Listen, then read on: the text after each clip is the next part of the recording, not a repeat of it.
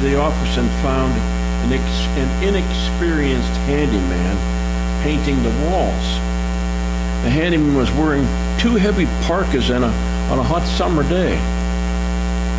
Thinking it was a little strange, the businessman asked the handyman why he was wearing the parkas on such a hot day. The handyman showed him the instructions on the can of paint, and they read, "For best results, put on 2 coats." You can follow something real literally and be wrong. In John 8:36 it says, "So if the Son sets you free, you will be free indeed." Is this close enough? Right there? The people of the world are bound. They don't know it. When you're bound, you need to be free. You need to be set free. If the Son sets you free, you'll be free indeed.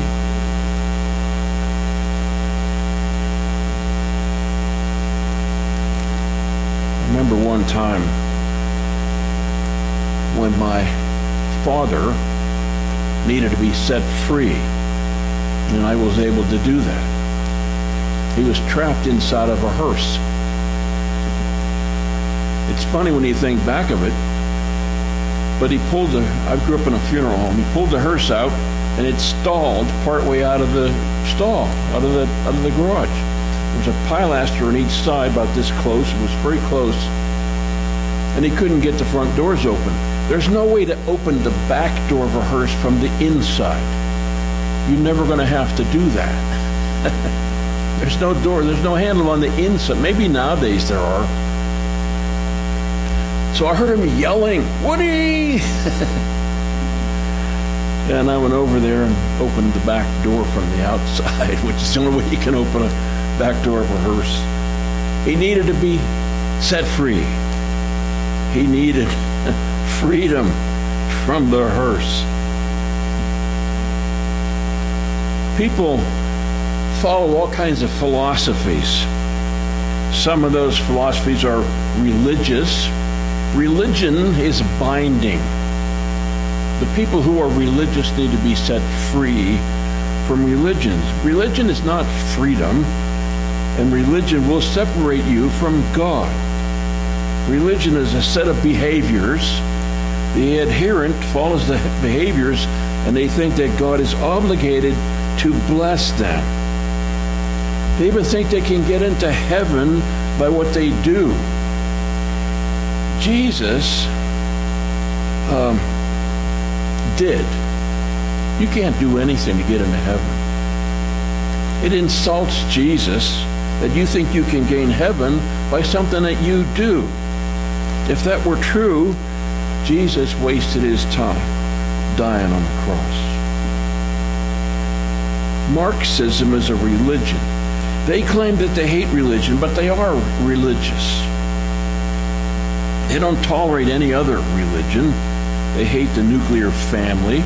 They hate the idea of private property, all of which are in the Bible.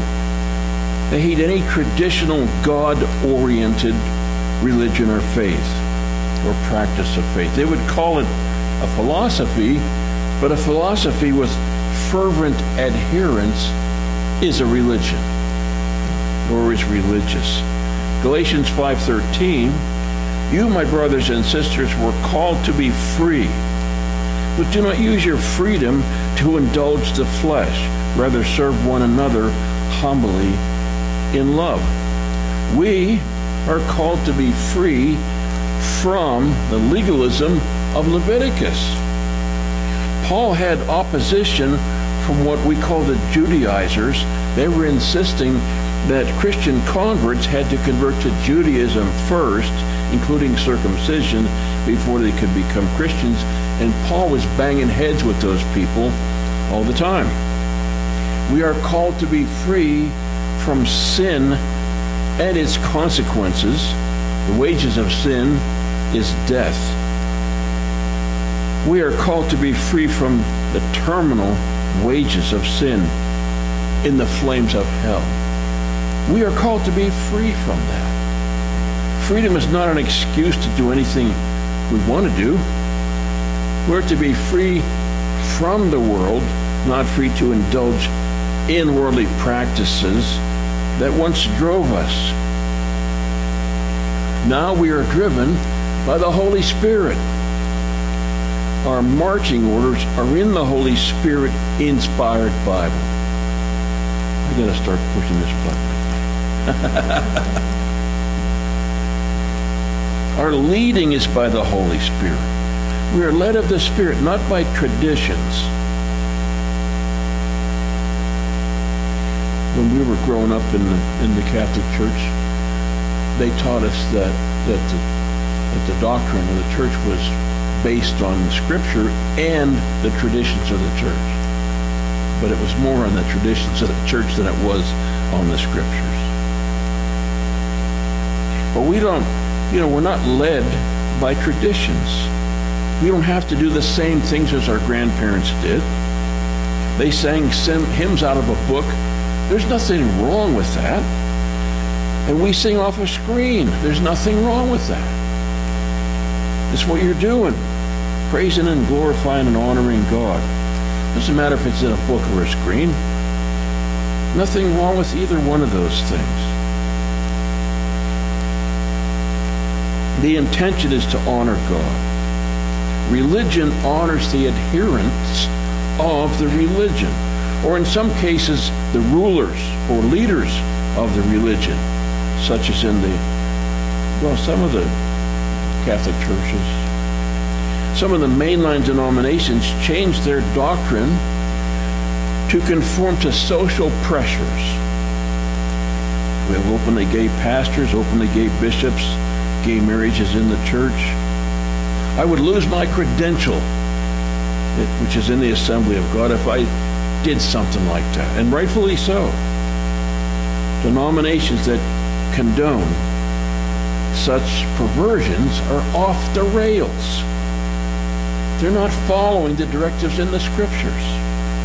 They're following changing social pressures. Our doctrine is based on the unchanging holy word of Almighty God. Your word, O Lord, is forever settled in heaven. 2 Corinthians 3:17. Now the Lord is the Spirit, and where the Spirit of the Lord is, there is freedom. We're talking about freedom today. The Lord says, now the Lord is the Spirit. The Lord to whom we have come when the veil was removed. That's Jesus. And He is the Spirit. He, as God, is of a spiritual nature and essence. He is a spirit as God is. In John 4:24. Which reads, God is spirit, and His worshipers must worship Him in the truth, and in the Spirit and in truth. He is a sender. He is the sender. Jesus is the sender of the Holy Spirit of God.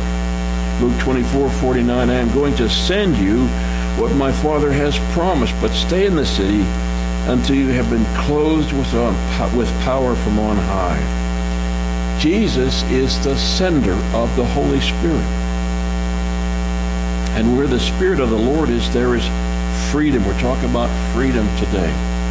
He is a spirit of illumination. John 1:4-5. In Him was life, and that life was the light of all mankind. The light shines in the darkness, and the darkness has not overcome it. If you're in the dark, you are not free. You don't know where you're going. You don't know what you're going to bump into, and you don't know what's sneaking up on you when you're in the dark. There is freedom from former blindness and darkness. Where He is a spirit of regeneration and sanctification, there is freedom from the bondage of sin and the captivity of Satan, in which people don't even know that they are such. Where He is a comforter, there is freedom from the fear of hell, of wrath, and of damnation.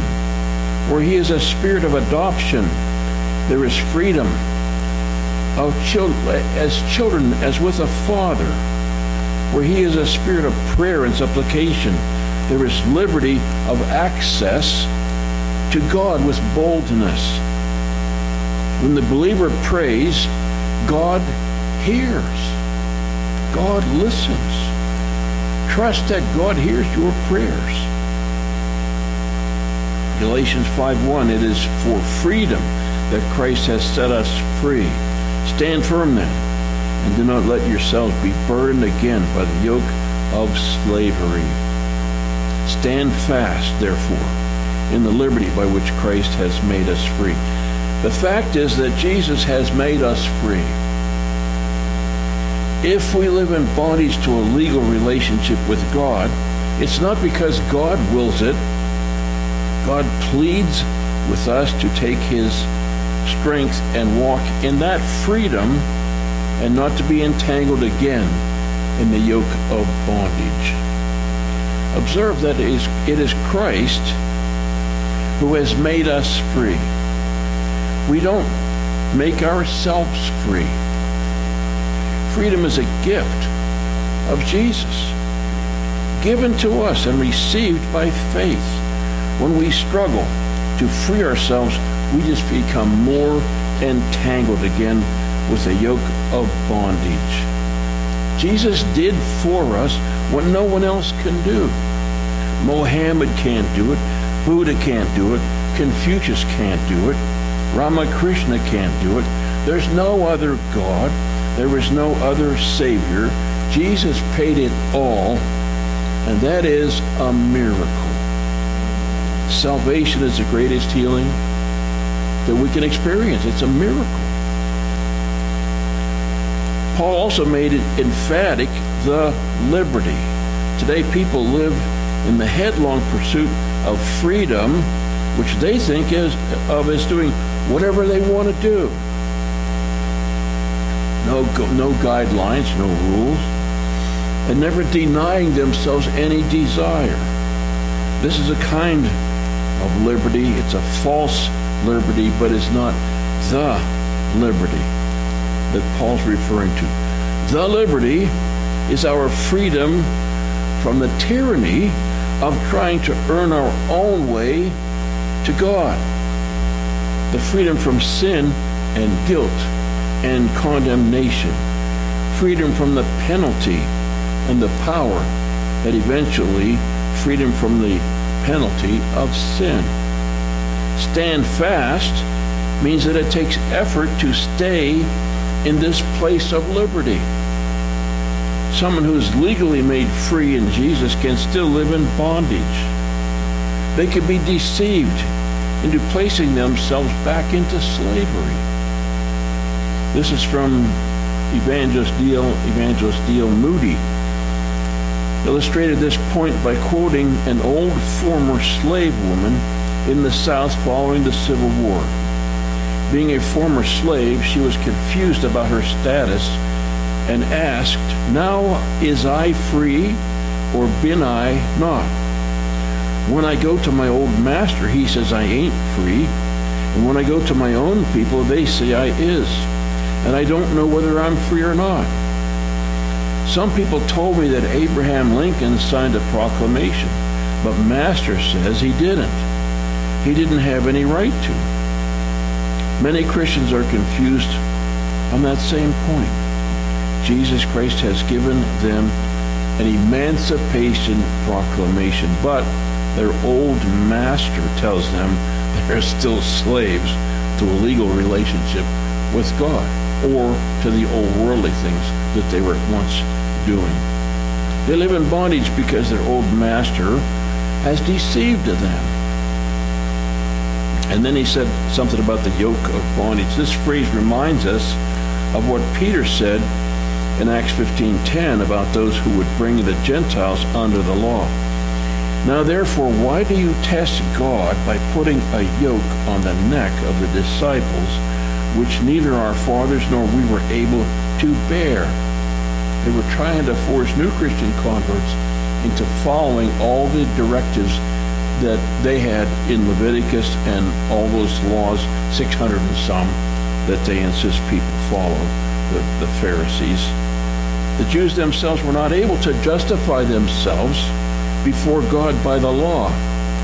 So they shouldn't put that heavy, burdensome yoke on the Gentile converts to Christianity. But that is what they were doing. And that's what happens with extreme legalism in the Christian churches. Acts 13:38-39. Therefore, my friends, I want you to know that through Jesus the forgiveness of sins is proclaimed to you.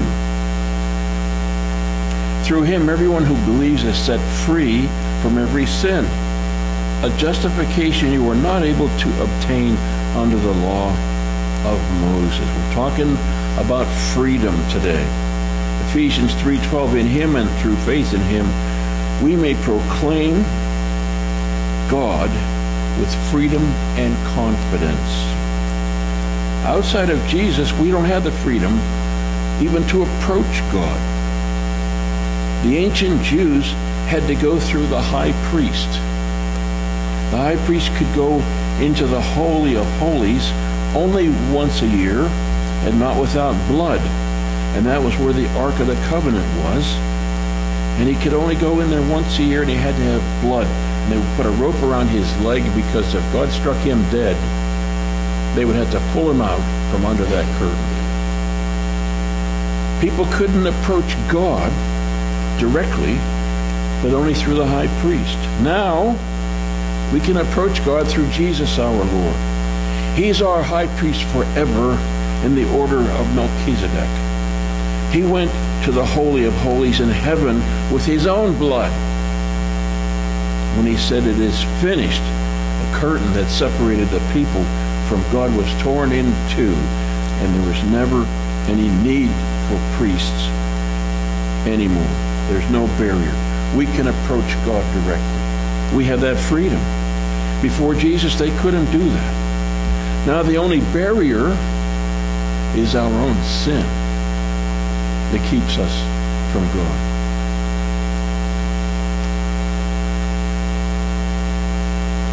Jesus restores us, redeemed us, brought us into a reconciled relationship with God.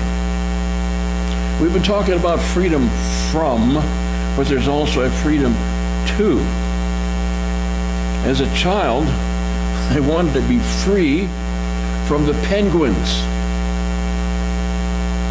Actually, I wanted to be free from school because he was dominated by penguins.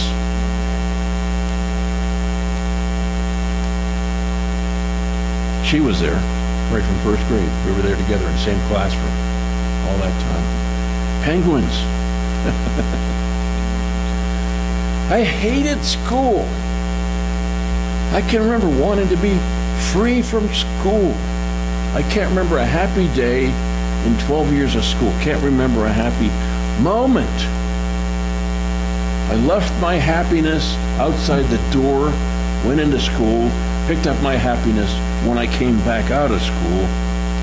I can't explain that. It's just the way it was. I couldn't relate to the teachers. They were penguins. They were really strict, at least in my view. I didn't want to learn. I didn't care about what they were presenting. School was like a prison to me. It wasn't their fault. Looking back on it, I was probably just antisocial. The wrong of that was in me, not in them.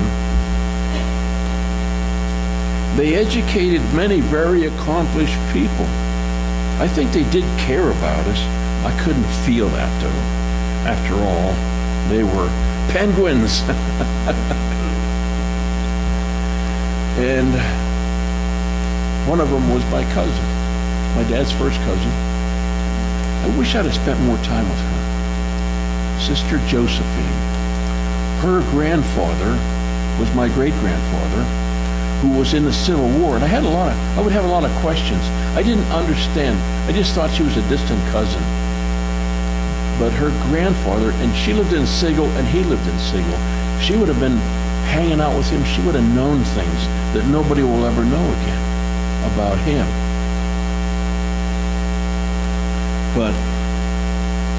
And she, when I was in 8th grade, she was the 8th grade teacher. She also taught Johnny Unitas in 8th grade. If anybody knows who that was. He was a great quarterback, Baltimore Colts. And she was his 8th grade teacher. But I got pneumonia, double pneumonia. And they were treating me for the pneumonia with penicillin, which I was allergic to. And I got really listless. My dad went over their heads, and he had his own ambulance.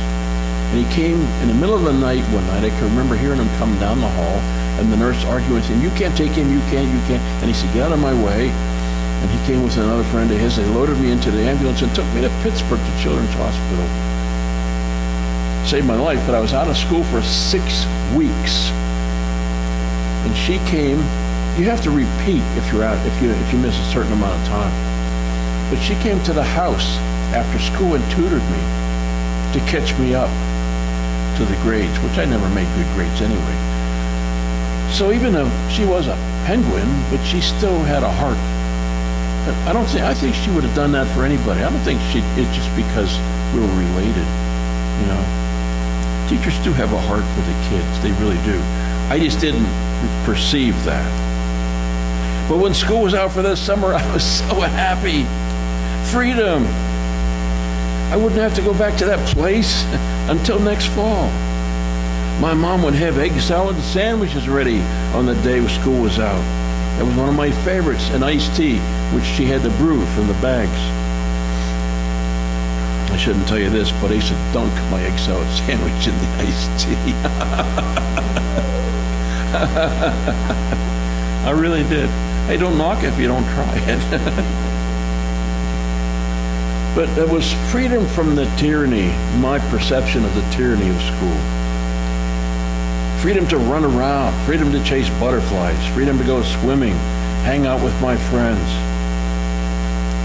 There's a freedom from, and there's a freedom to.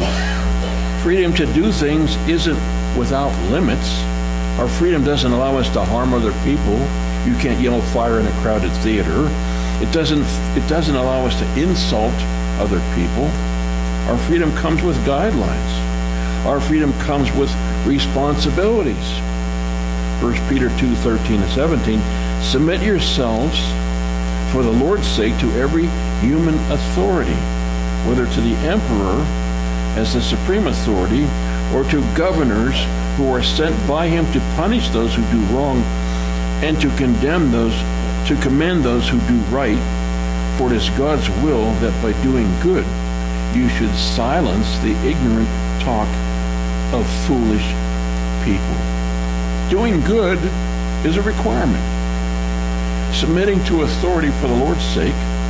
We don't submit to evil authorities where them order us to do evil things. That wouldn't be for the Lord's sake. For instance, a baker or a florist who doesn't want to honor a gay marriage won't submit. Sometimes they're forced to. They'll force you out of business. They won't do that. Ministers who preach the truth about gay marriage may not be submitting. In Canada, there's some in prison. I think in Australia they'll lock you up if you preach the truth about the gay lifestyle. Live as free people, but do not use your freedom as a cover-up for evil.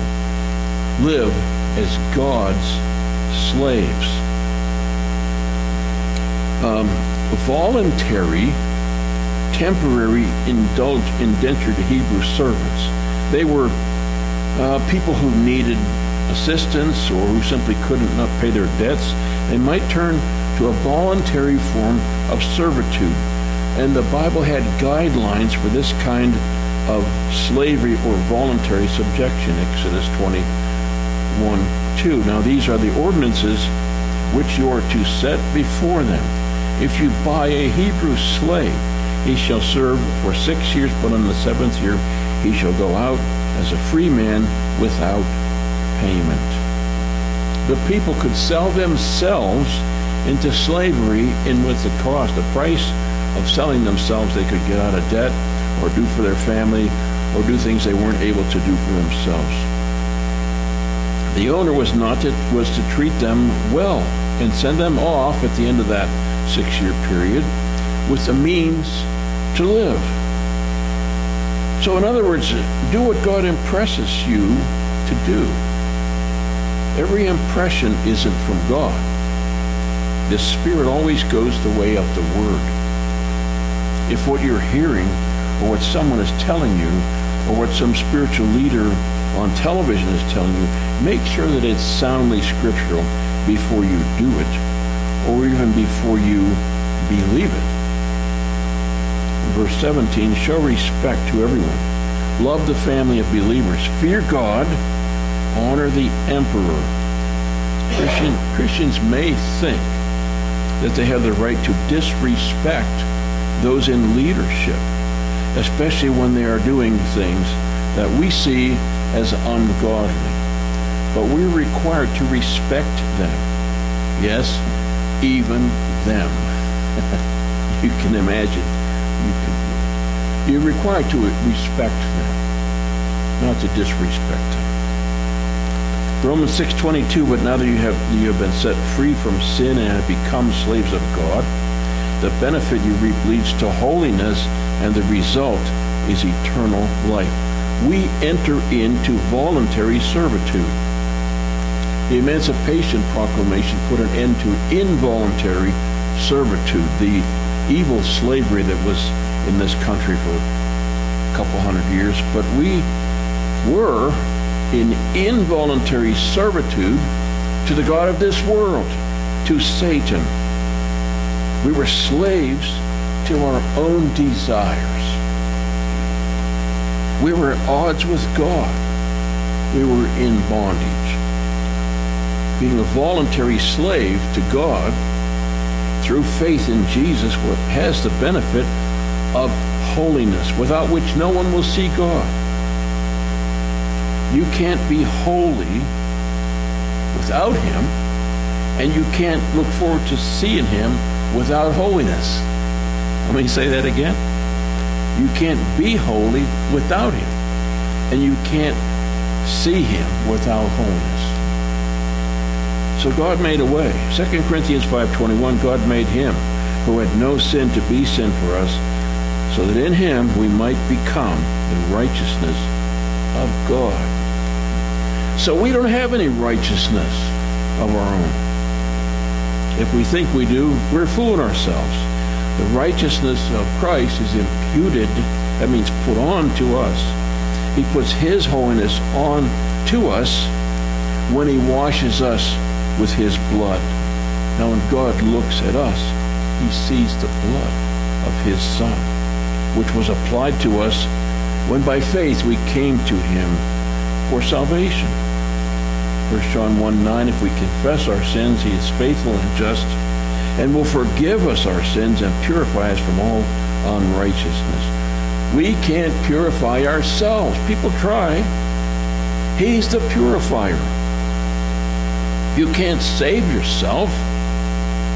You can't pray enough. You can't give enough. You can't do enough good works to buy your way into heaven. It's only by faith in the Lord Jesus and His death on the cross that we can be saved. Romans 8:1-4. Now, therefore, there is now no condemnation for those who are in Christ Jesus. Because through Christ Jesus, the law of the Spirit who gives you life has set you free from the law of sin and death. We're talking about freedom today. Freedom from the law of sin and death. 4 verse 3. What the law was powerless to do because it was weakened by the flesh, God did by sending His own Son in the likeness of sinful flesh to be a sin offering. And so He condemned sin in the flesh, verse 4, in order that the righteous requirement of the law might be fully met in us who do not live according to the flesh, but according to the Spirit. That's a miracle. There's miracle in that. 2 Corinthians 7:1. Therefore, since we have these promises, dear friends, let us purify ourselves from everything that contaminates body and spirit, perfecting holiness out of reverence for God. It all begins with Jesus. John 1, in the beginning was the Word, and the Word was with God, and the Word was God. He was with God in the beginning. Through him all things were made. Without him nothing was made that has been made. In him was life, and that life was the light of all mankind. The light shines in the darkness, and the darkness has not overcome it. And John 14:6, Jesus answered, I am the way, the truth, and the life. No one comes to the Father except through me. 1 Timothy 2:5, for there is one God and one mediator between man and God, the man, Christ Jesus. And Proverbs 8:35 and 36, for those who find me find life and receive favor from the Lord. But those who fail to find me harm themselves. All who hate me love death. It all ends with Jesus. Our freedom is in Jesus. Some think that to belong to Jesus is not freedom. Some think that doing whatever they want without regard for the notion of holiness is freedom. Some think some in the world think that they are free. They are deluded. I can remember thinking that way. Thank God, now my freedom is in Christ. I am God's voluntary slave. I am free to live, love, and serve him. Only in Christ can we be really free. Psalm 102. I read this before. But you, Lord, sit enthroned forever. Your renown endures through all generations. You will arise and have compassion on Zion. For it is time to show favor to her. The appointed time has come. For her stones are dear to your servants, and her very dust moves them to pity. The nations will fear the name of the Lord.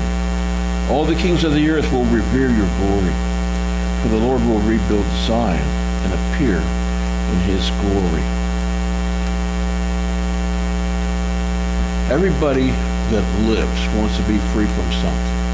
Free from hunger, free from oppression, free from fear, free from condemnation.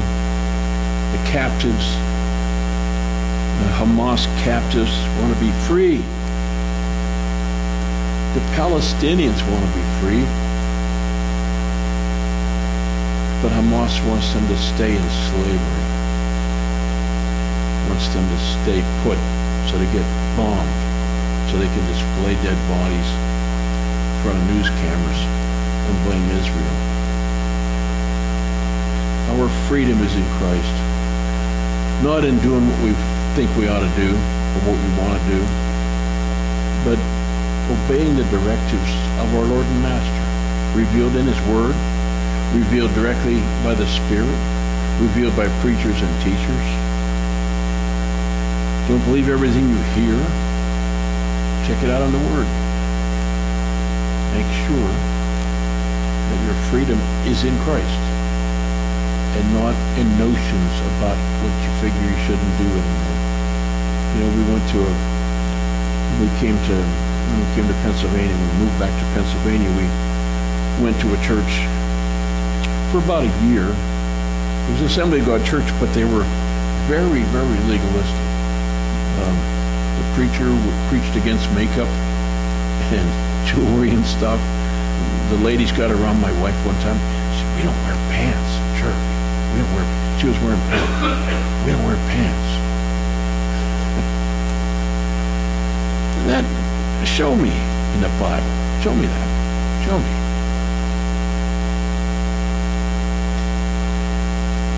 We need to be free to do what the Bible says.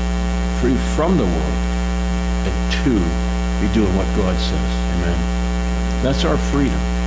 That's our freedom. Freedom from the bondage of rules and regulations like that. He used to have a yardstick at the door. He was his own greeter. Measure women's skirt. That's true. And this was a very sweet person. He wasn't a mean ogre of a guy. Very sweet, gentle, jovial.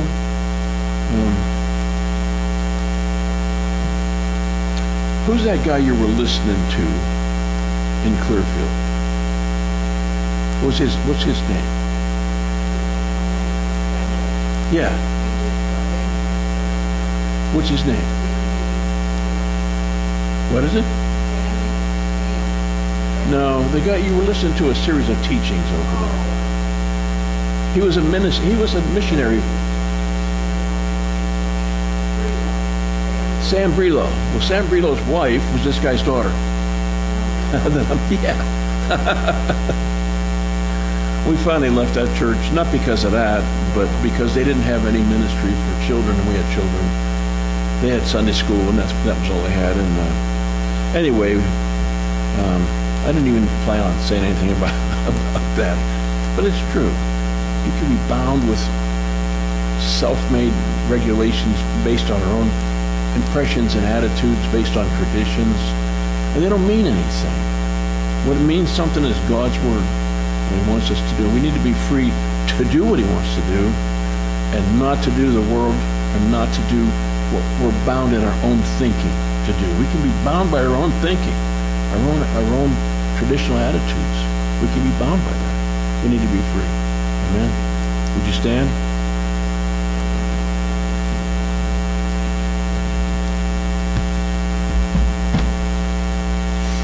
God our Father, we thank You for the few moments we had to share these truths from Your word, Lord. And I pray that as we go forth from this place, You will keep us from all harm, grant travelers mercies, and bring us back tonight to a good victorious concert tonight, Lord, at 7 o'clock or at 6 o'clock. Meanwhile, keep us safe and keep us blessed, Lord, in Jesus' name. Amen.